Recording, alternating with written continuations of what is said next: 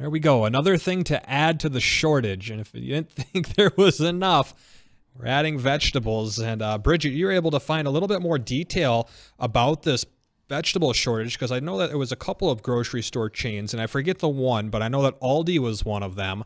And they were putting a restriction on how much you could buy. And I believe it was tomatoes, cucumbers, and peppers. Okay. Let's just stop with the shortage, because it's like using the word bomb cyclone. It's just there for drama. Okay. So let's think about it this way. When you are looking at what's happening in the European countries, and should I not call it bomb cyclone drama, by the way? Am I supposed to use that as like a real term? You guys gave me a funny look. I mean, A bomb cyclone. that's why we had the funny look. Okay, because you missed your chance to give that up. Okay. So when it comes to what's going on in those European countries right now, who controls all that access, or a lot of the access that's been going on with natural gas in Europe? Russia. Ooh, yes. Yep. The whole Russia-Ukraine thing has put a lot of people on pins and needles, even home heating, that they haven't been able to get natural gas, which is what would normally at this time of year be heating greenhouses where they'd be raising these fruits and vegetables, well, particularly the vegetables, like we mentioned, so that there's still demand, but you don't have supply. So when we say shortage, I think it's a spot outage situation where you might not get what you want right now, or as you saw, maybe you're a limited production amount.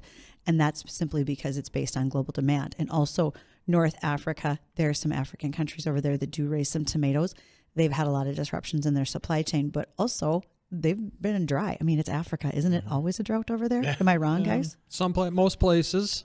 So I think it has a lot more to do with energy than it really does that we're running out of food at this point. And supply chain is all about logistics. Right. Well, the other thing with it too, I mean, we are in off season. Right. We over are here in the United States, even though they grow year round in California areas south. I mean, it's still off season. Do you know one of the largest tomato growing areas is actually in Illinois? Really? Yep. I had no idea. Red Gold tomatoes. Dean, that's where you're from. And they're What not part of Illinois? We'd have to go look at a map for me to tell you for sure. I just know Red Gold is there, as well as like a festival that raises squash for our pumpkin pie filling. Well, they're not planting right now.